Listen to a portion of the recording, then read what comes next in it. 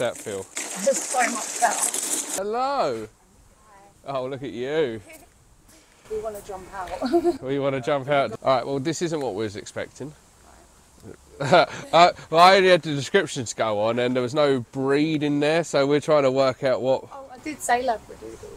That was on a bully breed or something. No. Blue, is it blue? Yeah. Yeah. Yeah, no, so I'm like, right, it's going to be probably original. It's probably going to be like a blue staff or a cane corso or something like this. Imagine my face when a doodle turns up. I'm like, yeah! Doodles are generally easy. Yeah, no, all my others are good as gold. It's just him, but now where I've got 2 puppies, Yep. he's causing an issue, and it's... He's got his hands in the car. Yeah, I know, I can see that.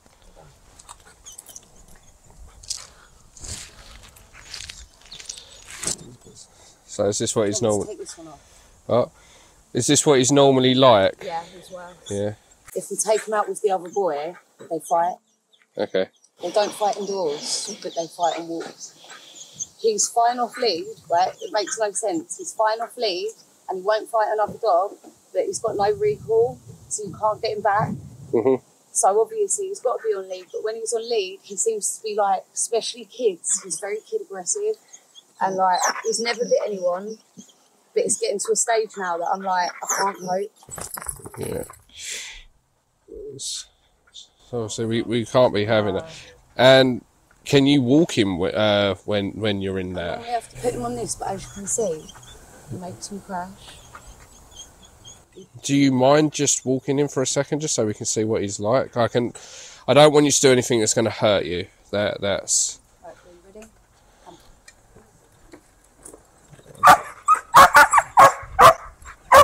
Oh, so I can see a problem here. Yeah. Right, that's... Come here, mate. I'll take him. Come follow me. I can drive and drink, I'm good. Oh no, I'm serious, he can carry it. But it's easier for my second pair of hands. See, I've tried every line, he's getting tried like differently. I've tried the whole thing on his mouth. He can't be he's got separation. Yep. Yeah. He's got some power as well. Yeah. Jesus, fuck. Run. Hello there. Hi. You alright? Yeah, I'm glad to see you at the hospital. Karen, can you get me a slip lead quickly, please? Why didn't you? And when I mean quick, I mean super fast. Thank you. Slow you the f down, mate. Jesus. Your mum's in a mobility scooter. We need to slow you down. You can't be doing shit like this. I'm really surprised he's just letting him take his lead as well. Oh, why? Because he never lets that happen. Like, normally jump up, you start like, kind of, yeah. All my neighbours can't go near him. Why? He'll just scare the shit out of me. Why is he aggressive? It's not that he's We aggressive. probably should have spoke about this earlier. He's not even aggressive, like, but he'll Mouth. bark, and where he barks, he did catch one of the kids' t-shirts, and that scared me because I thought, wait, you haven't bitten, but you've now caught a child. So one of the things I need to do with you, mate, is just slow you down for a second. He just doesn't have a chill. All the way in the car, like, saw a lorry go past, tried to jump in the front seat. Yeah.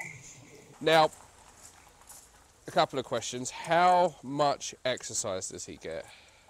We used to exercise him all the time, but now it's become pretty much impossible. Yeah. So he gets exercised out like front of my house. Yep.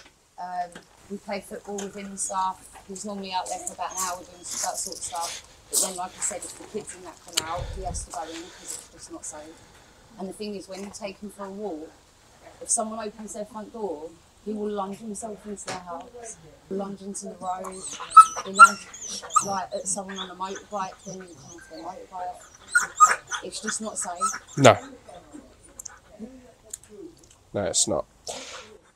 Especially So if we get his walking under control, he can go back to having regular exercise, because this is half the problem. So obviously walking him is an impossible task right now for you, but all we're getting is a dog with all this pent-up energy. So every walk is like starting again. It's a completely new beginning for him, and you have this dog that has all this pent-up energy, so he wants to do this. He doesn't know how to walk alongside you. So if we get his walking under control and we can slow him down, if we can then regularly exercise him with him walking nicely, then a lot of these problems go away. Right now we have a massively anxious dog. Yep. But I didn't know anything about it. Okay, cool. So I didn't want to do anything I didn't understand. No, I love that. Like I said, all tools can be misused. All tools can become problematic. Yeah, the slip lead's not the right tool for him. I only temporarily put him on a slip lead because it's the quickest way to slow him down. But the second we take a step forward, he's just going to be straight back out. Yeah. But if I want to quickly take control of a dog to get them to stop and do this, then the slip lead is the best tool for that. In terms of walking, that's going to give you the ultimate control and be safe for you, is one of these. Yeah. So that's what... Is this the right one? So that's what I want. We're going to pop it on him, and then we're going to very slowly teach him what this is and put some brakes on him, because right now the end of the lead to him is just dig deep and pull more. Yeah. I want to teach him the end of the lead has meaning. Yeah. So step one is teaching him what the end of the lead means. Step two is tightening him up by my side. Step three is then having him walk by your side. Yeah, on this. You good? Yeah. Perfect. I'm the only one who lets do anything too, so we can't get him groomed. We won't let groomers near him. You can't do his ears, so you know you have to pull all that stuff up. We won't let you do that. Good boy. So before we go anywhere, I just want him to be a little bit aware of now the end of the lead has some meaning. Yeah. So what's happening is every time he pulls, it creates a little bite sensation. So if I take a few steps forward, you see how he's now becoming aware of the lead. Yeah, there we go. And he just needs to slow down a little bit. What side do you walk him on? Normally I put him on this side. You're right. Okay, so we'll go with that. So a little bit of pressure. Good boy. Pressure turns off. A little bit of pressure. Good boy. Pressure turns off. A little bit of pressure. Good boy. Pressure turns off. See right there, hits.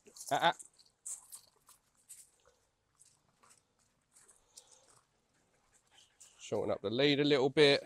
Arm by my side.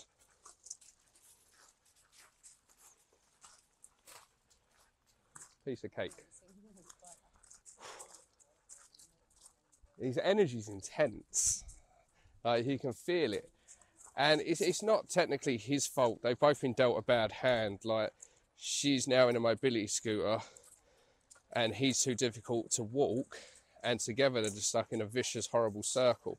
But we need to slow his walking down so they can both get back to enjoying life. So right now, obviously, he's just freaking out. So we're just going to stop. We're not going to do anything. We're just going to stop. Good boy. Take a few steps. You see how he's now more aware of the end of this lead. Wait. I know. It's hard, ain't it, mate? It's not easy being queasy. This wasn't the intention. No, it was not the intention. But it's got worse because of your situation and his behaviour. It's just become a volatile cocktail.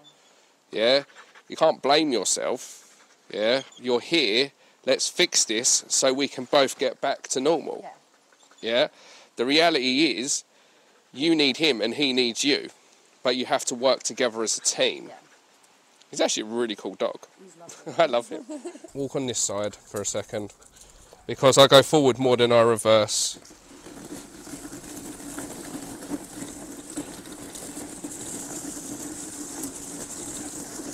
Doing it. Yeah, it's much easier on the left because you're going to go forward mainly more than you reverse. But again, same rules apply. I want him by my side if he ventures off. He's a very nervy guy. something I'm probably going to use the Menage to turn around in. When he's looking at my wheels and things, I'm going to correct, because the reality is he's already taken a chunk out of this and forced the lady to crash. So we go around a little bit. Come, mate. Slowly, slowly.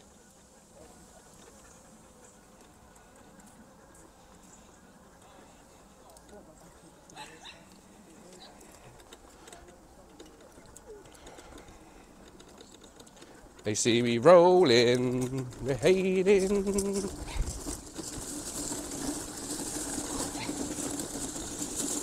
The gravel does not do this any favours. But he's walking nicely. He's not happy.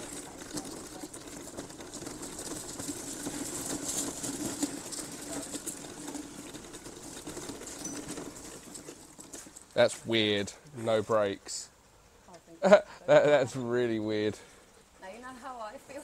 It takes some It's like, right, do I just let... We are going to be...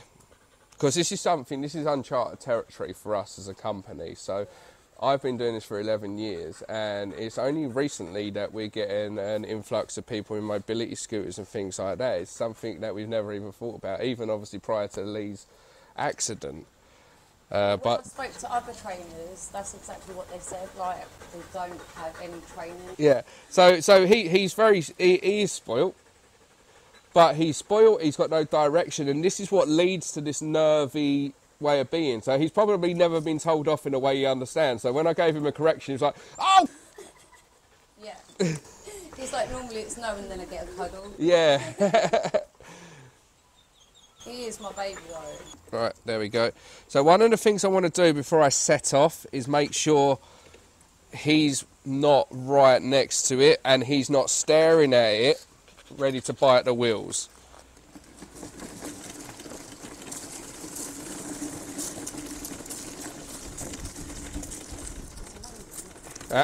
Right there, because he's already, you can see the chunk he's taken out of this. Oh, this turns quite nicely. And now we're on uneven surface. We can do it.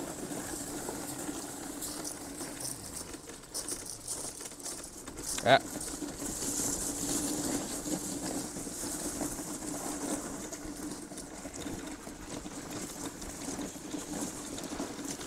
It's doing all right. I'm well impressed. I was just saying, like, this goes to show that it's well worth the money. Thank you. Something that you really want to think about. We always say that, 4 paws on the ground. Yeah. 4 paws on the So Blue, you're very needy. Come here, mate. So something you want to think about is how you fuss that dog. Sit. Right, so what's the right way to fuss a dog? Because I So, see a lot of your yeah, videos, okay. like, So, see a dog like if this, and I'm yeah, like, oh, so my if God, I that's want to, if Blue's doing something that I like, i.e., calming down, about to lay down like that, I don't want to talk to him here because I can interrupt it. If he lays down, then I can go down. Good, very calmly. No silly voice. No, more action, less words. But look how I'm doing it. Because if I start doing what you did, when you go, oh, good boy, he jumps all over you. Now, there's a time and a place for that. And this is where people go wrong. So if you want to reward him for, like, wicked fast recall, then you want to reward with animation. Yeah, well done, good boy, yeah. But if you want to reward him for laying down outside the house, something he never does, for calmness, then it's less words, more action. So he stays in that. Because as soon as you go, good boy, Blue, well done. Yeah. Because it's how I'm stroking him. I want to reward, if I want him to stay calm but reward him, I need to reward him calmly.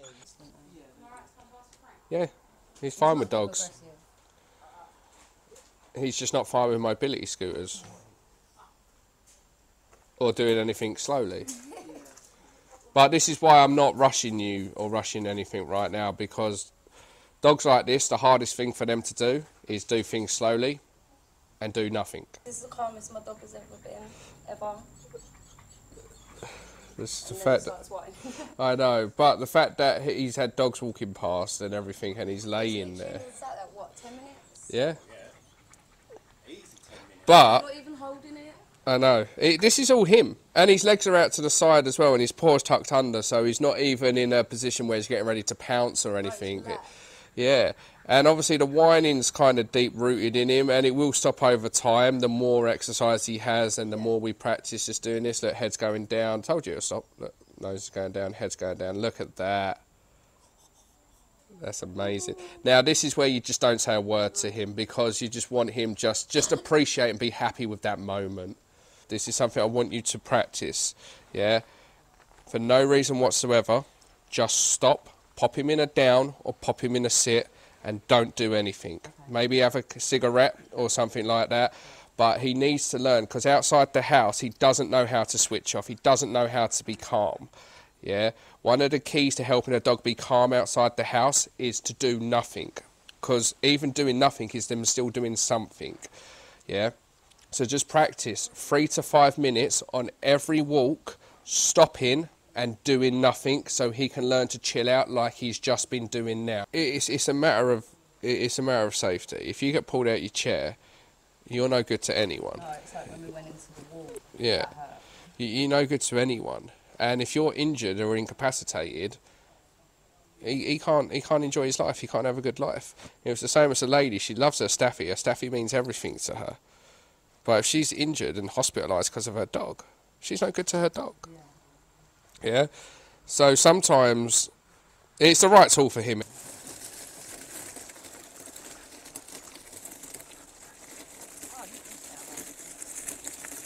How's that feel? So much better. And what we're going to do... So, are we all right to come in? Because we need a big turning circle.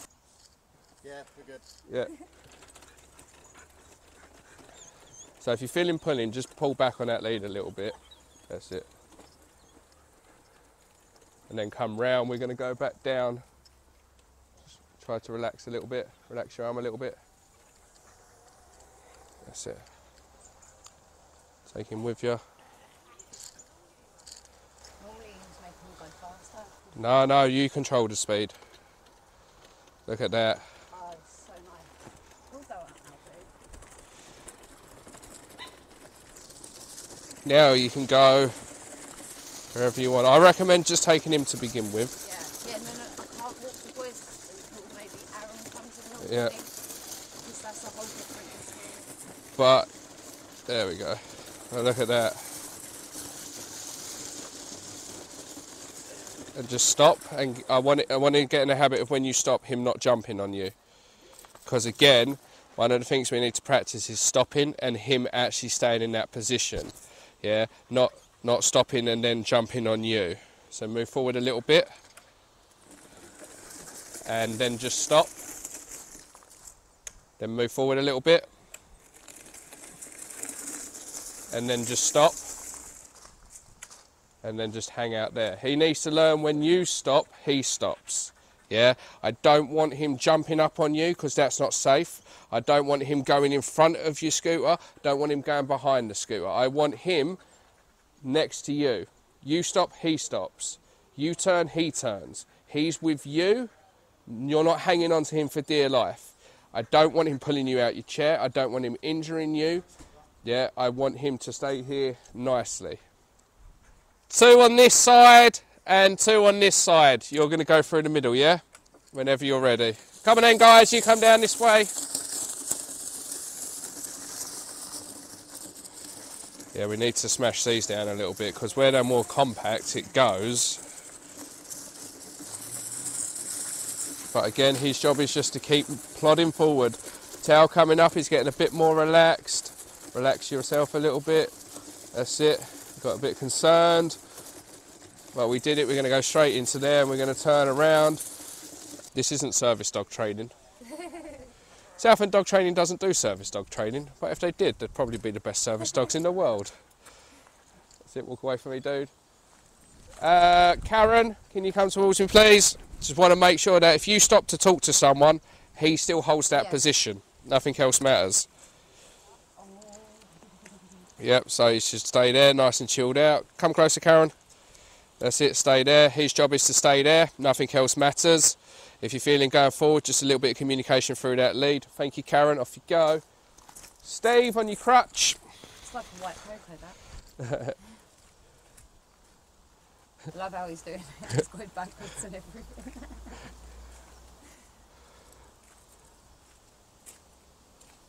Someone is going to comment that the crutch is the wrong way round. I just said that.